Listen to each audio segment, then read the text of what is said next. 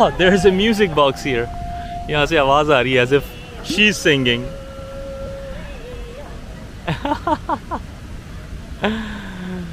कितना खूबसूरत है ये. वालेकुम दोस्तों, उम्मीद करता हूँ आप लोग सब खैरियत से होंगे. एक ज़बरदस्त बहुत ही एक्साइटिंग व्लॉग के साथ मैं हूँ अदील. आज आपका ये लोकल इब्न बतूता आपको लेकर आया है फ़िनलैंड के नहायत ही खूबसूरत विलेज फिस्कर्स में. फिस्कर्स जो है वो तकरीबन आप समझ लें कि हेलसिंकी से 100 किलोमीटर्स वेस्टवर्ड्स है. बहुत ही खूबसूरत 1647 तो 17th सेंचुरी का ये विलेज है, जो कि आयरन वर्क्स के लिए जो लोहार थे यहाँ पे उनके लिए बनाया गया था, क्योंकि यहाँ पे आसपास लोहे की कानें थी और उनके लिए बनाया गया था. तो ये उस ज़माने से ये विलेज है यहाँ पे, और बहुत ही हसीन दिलकश दीदा ज़ेब यहाँ पे दिल फरेब बिल्डिंग्स हैं. तो हम इस पूरे विलेज को एक्सप्लोर करते हैं साथ.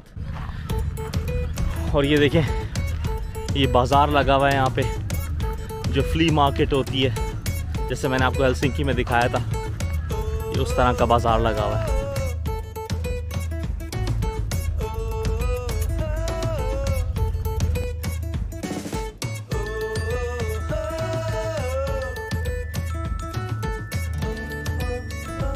और फ्रेंड्स ये देखें कितना खूबसूरत ये आई डोंट नो एक शो पीस सा है, ओनली फॉर €2. और ये जो हमारी खाला है प्यारी सी, ये हमें दे रही हैं ये तो स्पालियो है.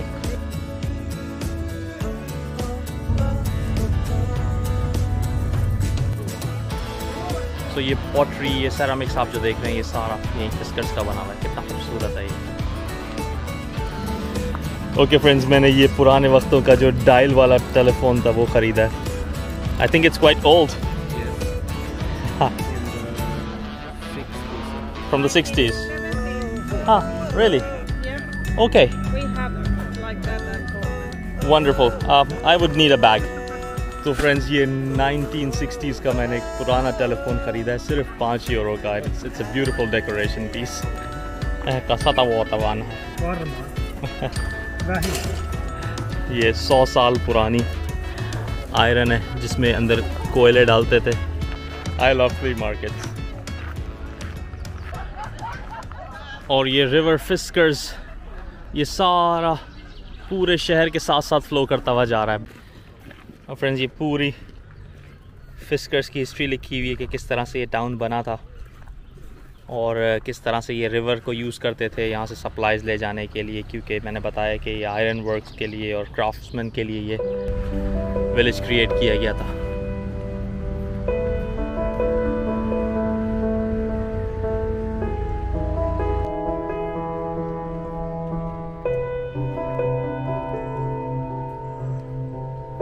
कितना खूबसूरत ये गांव है ना. और ये है यहाँ का उस वक्त का फायर स्टेशन. 1912 में, ये 1912 में बना था ये फायर स्टेशन.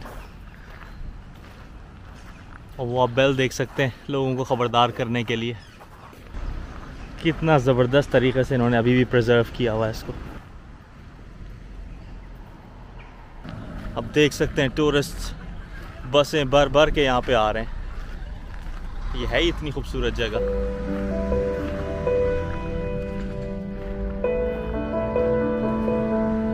फिस्कर्स.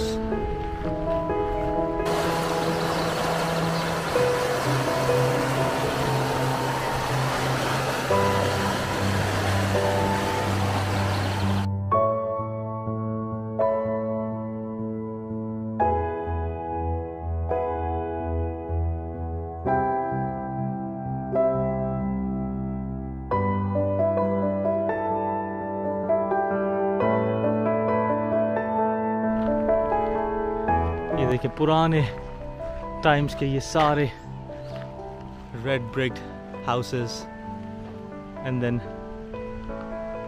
ये वुडन स्ट्रक्चर्स, वुडन हाउसेस. ये देखें फ्रेंड्स कितना खूबसूरत ये मंजर है, बिल्कुल post card image. Wow. This is the beauty of Fiskars.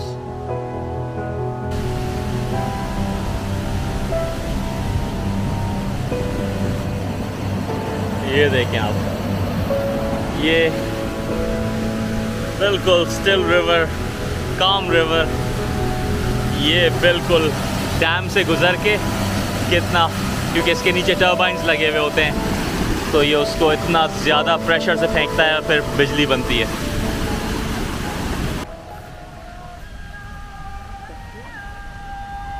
Oh, there is a music box here.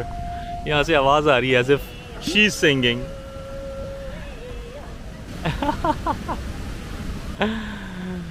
कितना खूबसूरत है ये। दोस्तों मैं तो ख्वाबों की दुनिया में खो गया हूँ यहाँ के। वाकई बहुत ही हसीन ये टाउन है या विलेज कह लें। जब भी हेलसिंकी आएँ ज़रूर फिस्कर्स ज़रूर विज़िट करें। ज़्यादा दूर नहीं है, मैक्सिमम 1 hour 10 minutes ड्राइव है।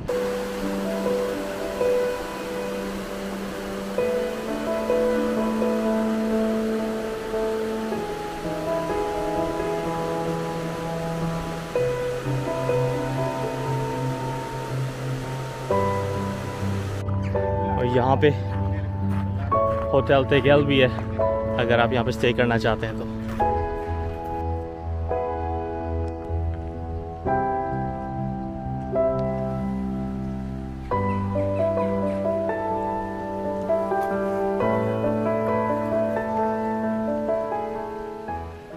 Studio ceramics museum and gallery, beautiful. ये आप देखिए पूरा म्यूज़ियम का हॉल है। Of course I am not to interested in going inside, लेकिन आप यहाँ से देख लें कितना खूबसूरत और कितना आर्टिस्टिक है ये, यहीं से आपको अंदाज़ा हो जाएगा। अच्छा फ्रेंड्स, ये जो म्यूज़ियम मैंने आपको दिखाया सेरामिक्स का, ये 1800 यानी 1750 में जल गया था और फिर इन्होंने दोबारा से इसको रीबिल्ड किया है। बहुत ही खूबसूरत ये म्यूज़ियम है और इसको कनेक्ट करने के लिए ब्रिज बनाया हुआ है।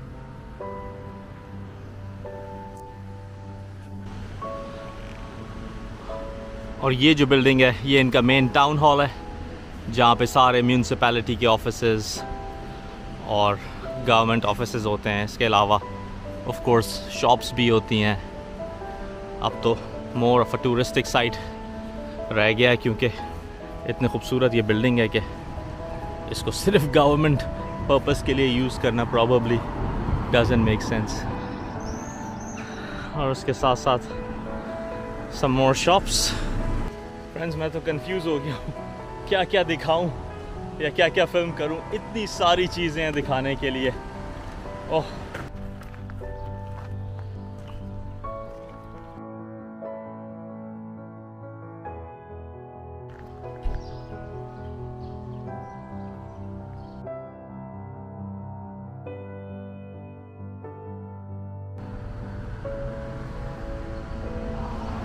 अच्छा फ्रेंड्स, मैं ढूंढ रहा हूँ उस वक्त यहाँ पे जो वो ब्लैक स्मिथ की शॉप है, जो लोहार है यहाँ पे, नस्ली जो फिस्कर्स का लोहार है, उसकी यहाँ पे जो है वो कहीं शॉप है, वर्कशॉप है, वो मैं देखना चाह रहा हूँ। आए ढूंढते। ये पाया, ये है ब्लैक स्मिथ की shop. Let's go and C inside. तो friends I have with me OP, who is the famous blacksmith of Fiskars. Hi Upi. Hi. Would you tell something about your shop? This is open every day. Every day? Yes. How long have you been working as a blacksmith? 32 years. 32 years. Well, I've seen some of your work. It's impressive. Yeah. Yeah. So Upi हमें दिखाएंगे कि किस तरह से लोहे से कोई object बनाया जाता है. And what are you planning to make? An egg.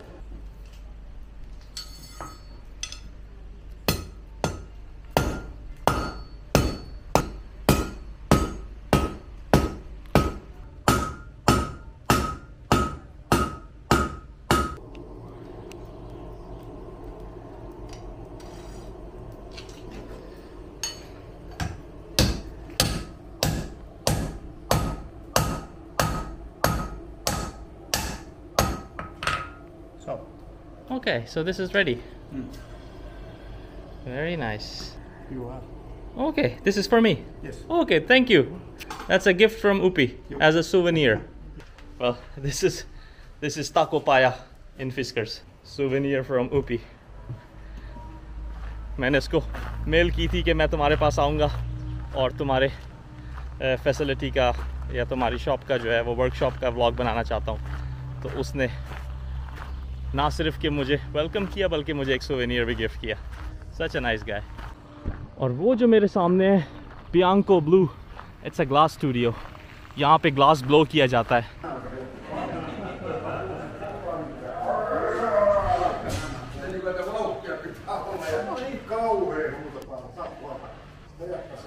ये आप देखें ग्लास को जो है वो रोटेट करते हैं और उसके बाद एयर ब्लो करते हैं और वो शेप लेता है। लेकिन आप ये देख सकते हैं ये प्रोडक्ट्स फिस्कर्स में बनाई जाती हैं ग्लास ब्लो करके।